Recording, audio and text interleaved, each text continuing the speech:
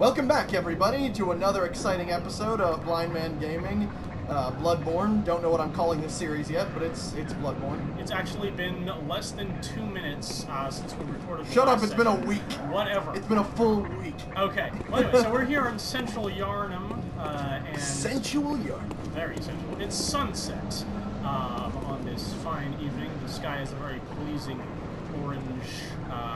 It's quite orange, really. And, you know, we're in the Central Yarnum. The streets are kind of lined with coffins and sandbags and shit. A lot of the coffins have chains on them, strangely enough. There are statues and lanterns and other spooky things. And here we have, right here, a window that is lit up by a lantern, and we can hear coughing from the inside.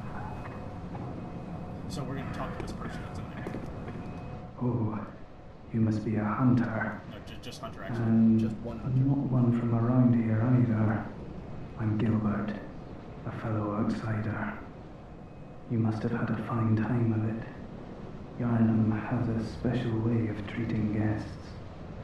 Well, I don't think I could stand if I wanted to, but I'm willing to help if there's anything that can be done.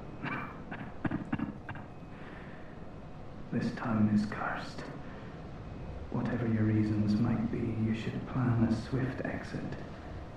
Whatever can be gained from this place, it will do more harm than good. And the protagonist proceeded to ignore that advice. And keep fucking going. That was subtitled, yeah? Yeah. Okay, cool. I like to make sure that's on for everybody. Yeah. So we got, I'm going to talk to him again. Pale blood, you say? Actually, no, didn't say anything. Never heard of it. But if it's blood you're interested in, you should try the Healing Church. The church controls all knowledge on blood ministration and all varieties of blood. Across the valley to the east of Yarnum lies the town of the Healing Church, known as the Cathedral Ward. And deep within Cathedral Ward is the old Grand Cathedral, the birthplace of the Healing Church's special blood. Or so they say. Or so they say. Yarnumites don't share much with outsiders. Normally, they wouldn't let you near the place, but the hunt is on tonight. This might be your chance. Talk to him one more time, just in case it's anything else. Across the valley to the east of you, Okay, deep he's within, saying, I haven't heard of pale same blood, thing. but that's your best bet if it's anything to do with unique types of blood. Someone put that guy on lozenge. Yeah, for real. Okay, so... Rico.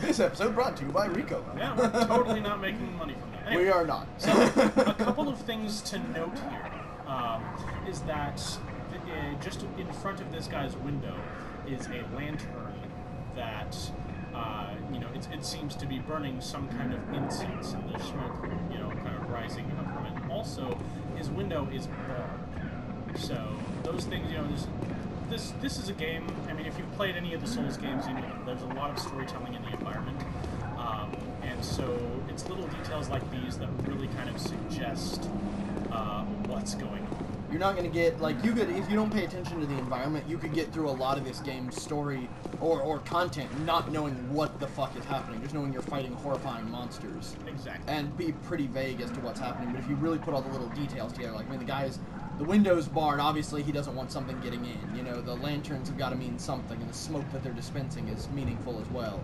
You know, it all adds up to an overall ambience that is itself kind of the story, in essence. There you go. And so now we've come across another corpse already here, so we're just going to search that. They got 8 pebbles. Sweet, let's throw some rocks. I like the item description for this, actually, so I'm going to read that real quick. Small pebbles found throughout Yarnum can be thrown at foes. Quite thrilling. Also of note is that this pebble looks a lot like an eye. Like it's got kind of like an indentation that looks like an iris, and weird. then another kind of deeper, you know, smaller indentation that looks like a pupil. So that may or may not be relevant to the story. There are theories about it. I'm not going to say anything. But here we go. We are proceeding across this little bridge.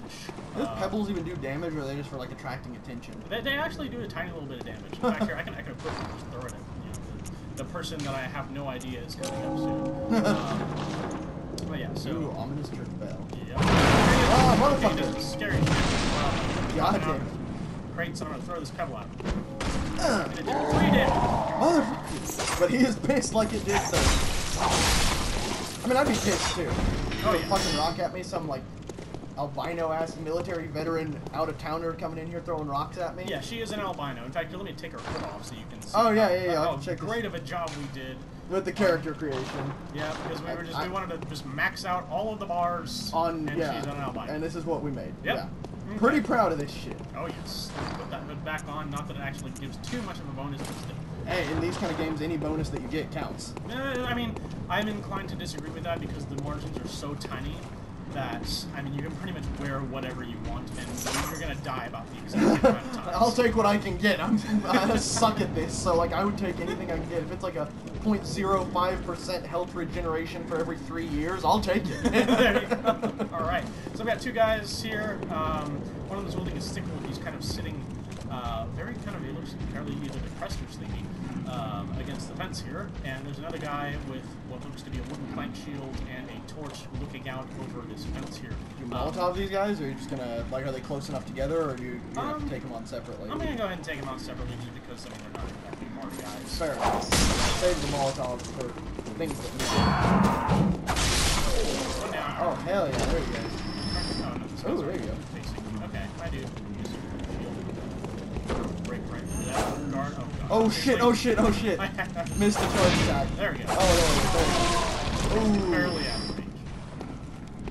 Okay, and now let me see.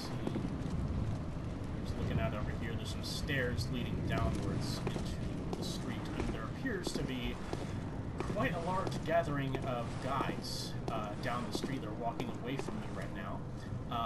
And so there's, again, coffins are very, very prevalent here. There's like a kind of a horse-drawn carriage that appears to have been parked very badly.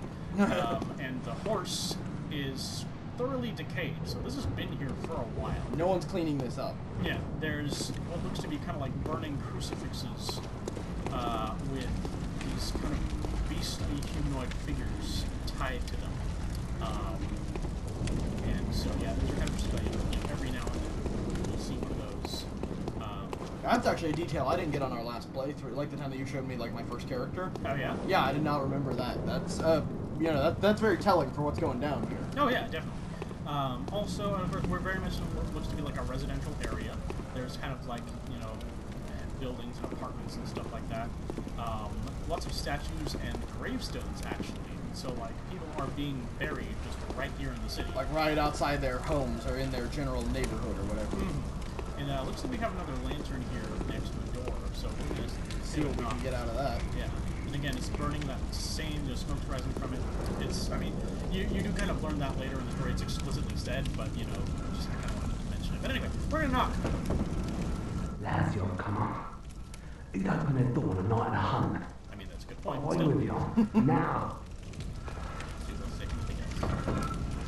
Lads, you've Nope, come fuck up. off. Okay. Yeah. Alright. Oh, hey, oh my god. Okay, it's the guys. Hi there. Oh shit, they came back. I'm gonna run the fuck away. Oh shit.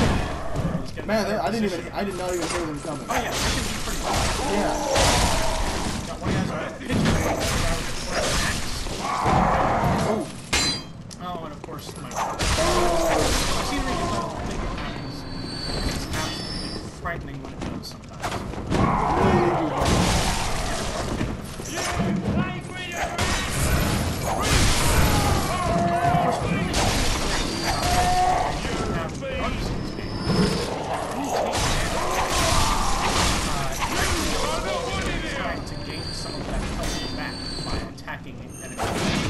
So after like World War, it's kind of an aggressive playstyle versus like the Souls games, more like parrying, defensive, blocking, backstepping kind of gameplay.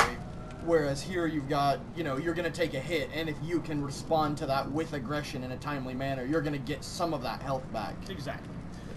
Very different from the defensive style. Oh, very much so. And you're not even really, I don't even think you have a, do you really even have a block button for this? You don't. I mean, you can get, like, there's a place where you can pick up, like, a plank shield, like those guys with the torches are using. Right. But I mean, it's not really, the game mechanic does not reward blocking the same way it rewards aggression. Exactly. So, one of these guys said to drop something. We got another blood vial. Alright. We got 13 blood vials right now. Damn, we're loaded. Oh, yeah. We're doing pretty well so far. I'm going to go up this little staircase up to the right here. See, in a video game, you collect this much of other people's blood, and it's cool. In reality, I do it, and I get kicked out of the PTA. Yeah, I mean, it was kind of a gamble to begin with. I wasn't really 100% sure if they were going to be okay with it. Yeah, but I mean, I should have asked. I always thought the whole better to ask forgiveness than permission, but it turns out when illegally, harvesting children's blood during, important school functions, yeah, it turns out that's not one of those permission forgiveness things. Mm-hmm. Yeah. So let's see. Another body. We got some more Molotov cocktails, so that's going to help us. Oh, here's another. We can talk to this person inside this door. Get another lantern. Are you that outsider? Well, sorry, but I don't want anything to do with you. Trot along, will ya? I like that totally non-insular mindset. You that outsider? Yeah. And of course, like, and I guess, I don't know how relevant this is or not, but it seems like people already know about you here.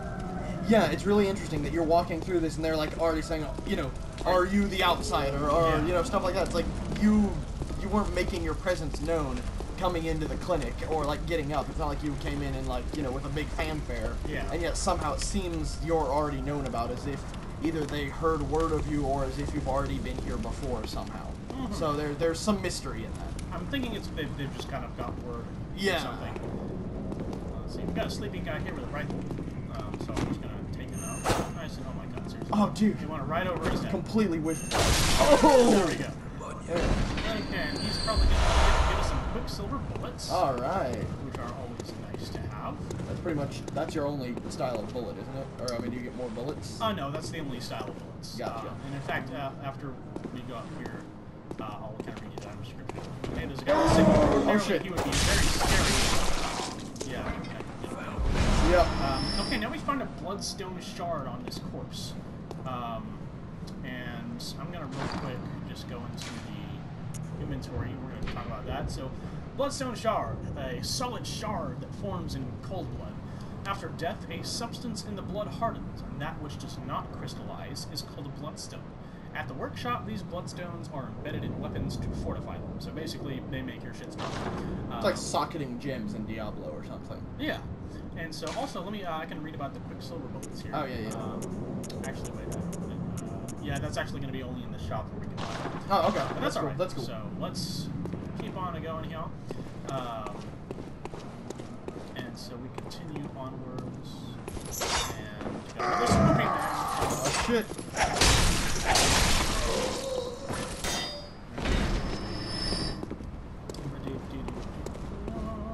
And we're kind of on a raised walkway bordering a kind of like almost like a town square type area. And there's a lot of guys in the center. Now, before we get into this fight, I think this is a good place to wrap it up for this episode. Good idea. And we'll get you guys in the next fight. We'll see y'all shortly. Cool. So have a good one.